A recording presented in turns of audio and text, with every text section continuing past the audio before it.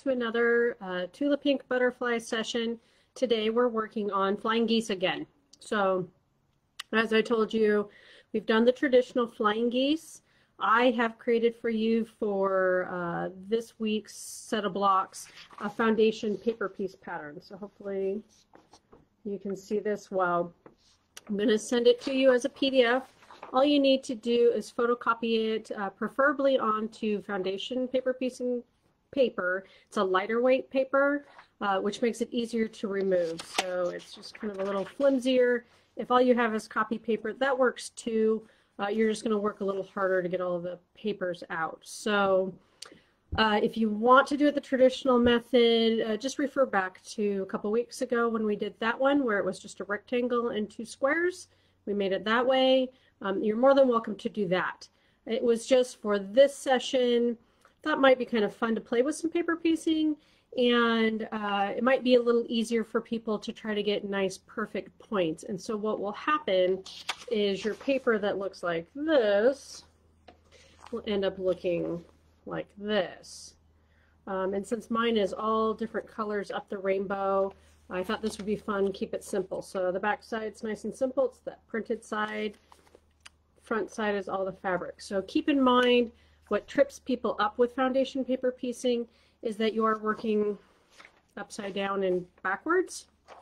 So you have to think that as you're kind of laying your fabric, think of how it's going to look flipped and facing you. So it can trick some people up, but I like the precision in it. It just definitely makes keeping your points nice and clean easier. You don't have to worry about your 1/4 inch seam and all those kinds of things because you're sewing directly on the line. So if you've never done foundation paper piecing, things to know. You are just going to sew directly on the lines. On the printed side, your fabric's going to be on the back non-printed side, and I'll show you how to do this. Make sure when you go to your sewing machine, you reduce your stitch count. I've dropped mine down to about a 2. I'm normally at a 2.5. That makes it easier to remove the paper in the end. I definitely make sure I have a nice sharp needle in there to get nice precise stitches in the paper. It just makes a cleaner stitch. So new needle, drop that stitch length. You can use your regular cotton 50 weight. Some people use a polyester, a little lighter weight, so there's less bulk as you're going. That's a good recommendation too, but whatever you have on hand works. Now keep in mind for this, I did change the measurements of what I cut my fabric at, so I didn't have to worry about making sure everything was lined up just so. And because we're doing it a little differently than the traditional method, what I'm going to tell you is that I used for the main body, which is the triangle portion, I call that the body of the geese. That piece I did 3 inch by 4.5, actually 5. I bumped mine up because it's going to be 4.5 when it's done, and I like just to have some extra space for oops. So I would do it 3 by 5, just so you don't have to worry. And then for these triangle units, I left it at 3 just so I could cut kind of 3-inch strips and keep it all uniform in my measurement because I like cutting full strips. So I did 3 by 4, and that gives you more than enough room so you don't have to worry about if it's off a little bit. You have plenty for trimming and keeping it within the lines. So foundation piecing, it's going to do a lot of that work for that seam for you as you go, which is kind of nice. And I'm going to show you the basics. So if you've never done foundation paper piecing, we're going to do it today. Some of the tricks to remember that throw people off in the beginning is that very first one you want to have facing outward. So when you start, and of course I'm missing my rectangle. When you start, this printed side's what you're sewing on. Your fabric, the print side is going to be facing outward or down. So if it's on the table, what I say is you put the print side down, you put the paper with what I call the wrong side, the non-printed side, to the wrong side of your print facing down. and have it. I'm going to move the camera so you can see what's going on, because we really don't care what I look like at this point. So we're going to have it this way. So print side down, okay, wrong side to wrong side, and you want that print facing you. A lot of times I use the trick of, say, a light box, a window, or even the sewing machine light. I can kind of hold it up to some light. You're probably not going to be able to tell with the camera. Yeah, really, you kind of can. You can see it right in here. You can see kind of the difference between the dark and the light. That's the fabric behind it. You're just making sure your fabric is covering all the space you need. So since this is the bottom rectangle, we need it to cover all the way of this rectangle. So that's why a lot of times holding it up to some light so you can see through and make sure that it hasn't twisted, because you sure don't want it not where it belongs. And I always pin that first piece. So I lay it down, I line it up. Where I'm not sewing is where I pin. So this center triangle, take a flat flower pin. Flat pins are better because they don't have that lump and will lay flatter for you, so you don't have to worry about a little bit extra. I try to keep it within where I'm going to sew so I do not accidentally sew over this head. Okay, so keeping within that triangle for that pin is how you want it to be, and then I can hold it up. I can test it and go, okay, am I within all my lines? Or actually outside all my lines, not within. You want to make sure it's outside all your lines, and that's why I told you to cut bigger. Okay, so you're going to do that, and then if you have what we call an add a quarter, highly recommended for foundation piecing. What's nice, especially if you get the one that's called add a quarter plus, they come in different lengths. This is a shorter one. I have both of them. They're nice to have. There is a lip. I don't know if you're going to be able to tell, but down here there's a 1/4 inch lip. You can kind of see that my nail's catching on it here. And that's going to line up against your seam, and I'll show you how it goes. But the other end of it is kind of a beveled edge, which is what I'm going to use right here. So this beveled edge, I'm laying on this line. This is my first sew line, and I have them numbered for you. My printout, I printed it before numbering it for you guys, so mine doesn't have the numbers. But I have it numbered for you. So you're just going to go in session 1 to 2. We're going to fold over on that line, fold it all the way. And we don't care what happens to this paper in the end. We're going to take it out and throw it away when we're done. But until we're done, leave it in there. And then what you do is you take the beveled edge of your add a quarter and just snug it up right against that fold and trim. Okay. So what I call this when I teach my other foundation classes is I'm preparing to sew. So I'm giving myself my 1/4 inch seam allowance.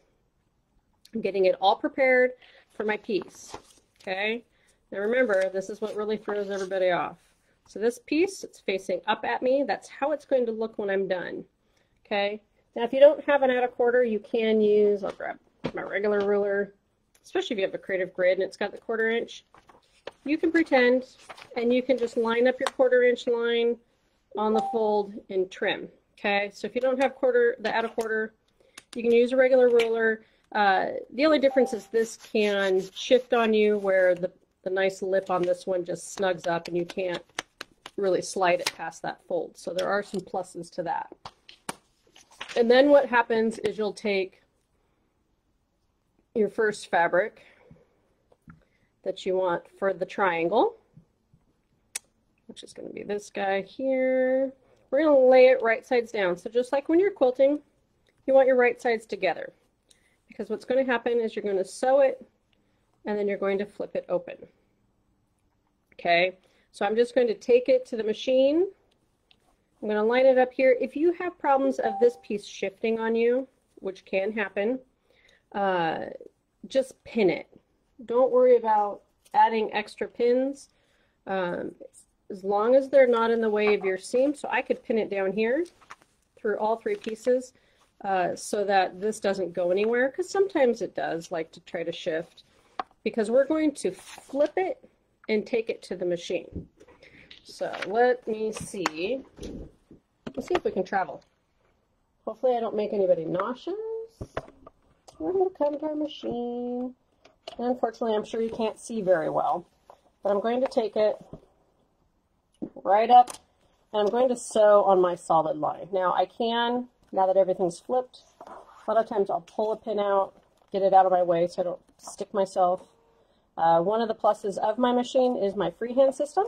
So I can move my foot up and down with my knee. My hands are right here. My favorite feature of this machine is that freehand system, that I can move this foot up and down and shift around all I need with my hands here and not have to worry about it.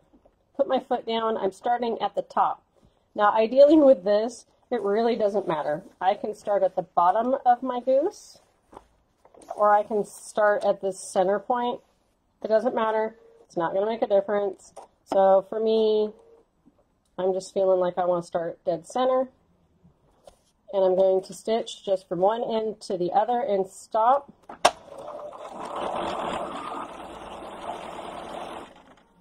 So I can warm up.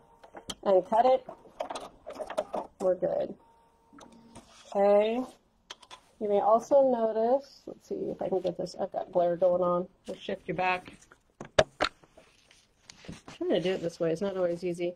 You may notice once you see the PDF and you print it, I've already given you a 1/4 inch seam allowance for your finished product. You don't need to stitch past. You don't have to go all the way out here. You can. It's not going to hurt anything, but I stopped right where that corner meets. I did one little stitch beyond. If you're worried about it popping up, you can go a stitch beyond. You can back stitch if you're super worried. I don't worry about it. It all seems to get sucked up in the end.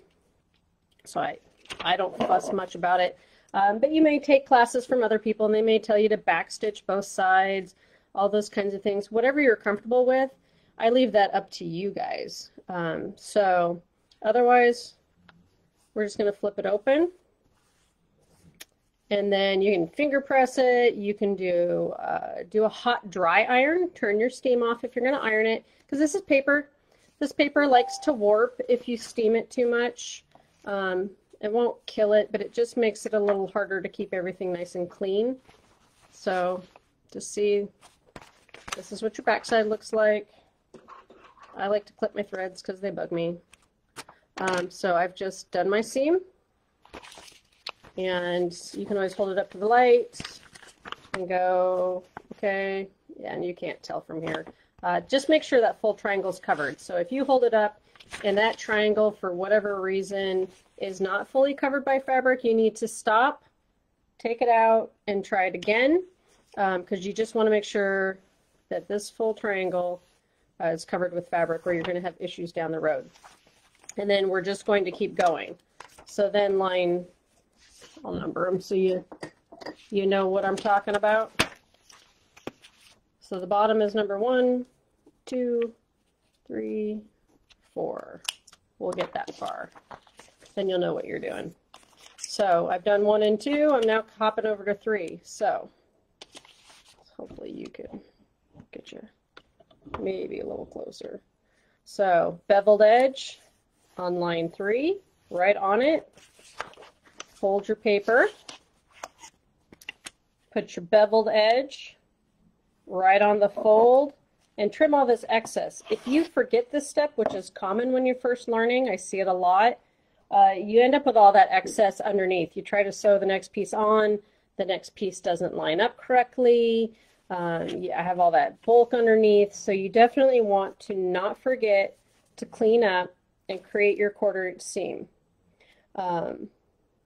Yeah, Diane, I'm with you. I like to press, just keeps it nice and flat and clean. Now we can go back and open it back up because we need to add on our fabric for number 3. That has not been done yet. So all I've done is cleaned up that nice pretty straight line. And then I'm going to line it up. This is where it's nice if you have a light, because you can then see underneath the triangle and where it needs to be lined up. So make sure you're just holding it up to the light on your machine. Like I said, if you've got a light box, anything, because you're not going to be able to tell from this camera. But I have it lined up so that once I sew that 1/4 inch, and I can even pretend, I just stick my fingers and I do a little flip and go, oh, is it going to cover my triangle? Yes, then I'm good. And once again, if you want to pin so that between here and the sewing machine it doesn't go anywhere, just stick a pin in it. Just make sure it's away from where you're going to sew. We're going to flip it again, and then I'm going to take it to the machine and I'm just going to sew on this line for number 3. Okay, pretty simple. If you have a Bernina, what is it, the 34 foot, I'll show you. I forgot to switch it. I love this foot. So this foot, we'll get super close if we can, has a line in it. See if you can see that line. What's nice with this foot is it's clear, so you can see, in that line you can use to line up on your foundation paper for your stitch line. So this is a great foot to have that you just swap out, because you don't need your 1/4 inch because you're just sewing on the line. You don't care if it's 1/4, 1/8, 3/8, whatever. You're just wanting to make sure you're on straight on that line. So this is a nice one. You can use that line as a guide, and it's clear so you can see where it's going and where you're headed. So definitely recommend this foot, but I'm of course winging it without it. It's by far my favorite. And then, as you can tell, we're going to flip it open. We have the beginning of a flying geese. Okay, I'm going to press it real quick. And like I said, hot dry iron. So, nice and flat. And there's my nice point, and we'll show you how it's going to look with the next step. So we flip it back over. Haha, look, I used my friction pen. My numbers went away. I love friction, except for this scenario. So there we go, 1, 2, 3, 4. So we've got the makings of the first flying geese. We're going to start the makings of the second. Trim that thread because it bugs me. Same step. And so you're just going to keep repeating this. You're just going to keep folding on the next line, trimming away that 1/4 inch,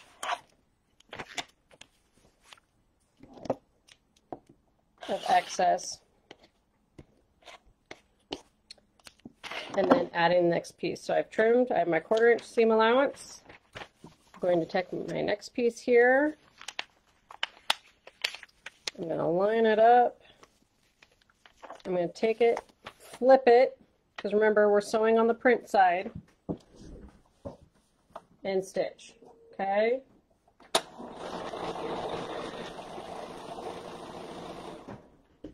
And so you just keep going up the chain. So that's all we're doing, is just keep going up the chain. I of course skipped the bottom one because I apparently don't have this piece floating around. So I started here with that color. And as you're going to see, we're going to flip. I used the wrong fabric because that's how my day's going. Oh, it's Friday. This really should be this fabric, but you get a better view of how this V will now look. You get that nice crisp point. You have your triangles, and then this is the next geese. And you just keep going. Hey Millie, yep, I'm going to send you this template. So you'll be getting it after I do this video, because I wanted to send it once I get the YouTube link going and just get everybody the video link and the PDF all at once. And so you just iron again and keep going. So you then just flip, trim, just keep chugging along through the entire thing. So, okay, once you're done with the my camera wants to run away. It's a fun Friday for me. Maybe. Kinda. Or we'll be crooked today. It's that kind of day. Once you get through the entire strata and it's all done, Then you're going to trim, okay? And remember, I gave you that 1/4 inch, so make sure you trim on the outside, leave that 1/4 inch. This one is 4.5 by 10.5 when it's done. So if anything, use your ruler, make sure it's 4.5 by 10.5 when you're done, and that's the size you need. And I did make note of that on the template, okay? So you can use this template for page 8, Flying Geese number 1. You just need to make 2 of these in matching sets, okay? So the same colors, both of them should match. Whether it's 2 color like the pattern, or you do like mine where it's a full rainbow of color, whatever you choose based off of your color diagram. Because this one is going to go, let's see if I can find it for you, because I'm upside down and backwards here. Kind of in the center here of each side of the wing. It's in the middle, okay? Then you'll be able to use this same template for page 9, Flying Geese number 2. So what's really nice is it's also useful to make the full running flying geese down the middle of the butterfly. But you'll need 4 copies to make that whole flying geese. And if you're doing it rainbow like mine, you need 19 colors, okay? Because you're going to make 19 geese. And so what that will look like is you'll have 4 like this. Woo, dropping, okay? And what you will then connect them. So it's nice that it kind of broke down that way. Makes it really simple, so then you can just rainbow. So just remember, when you do the full center flying geese number 2, when you do that whole center section, the very first one is your background, and the very last 2 triangles are your background. The rest is all your rainbow. And so I set all my fabrics out and made a rainbow of 19 fabrics on my table before I cut them, and then I cut and stacked them in order so that I didn't lose track. And then what happens is you're going to combine them. So what's really nice is you can take 2 foundation papers and sew them together. So I will show you how that goes. I'm backwards. I'm telling you, it's a rough Friday. So what I'm going to do is make sure they're matching. I have them matching now. You place them right sides together, line up your edge. I'm going to take it to the machine. And what's nice is I already have my 1/4 inch, so really I can just sew on the line, but you do want to sew all the way from end to end. So even though this line doesn't go straight through, you want to, for this, just sew all the way end to end to join these 2 sets of strips together. So I'll show you what it looks like in the end.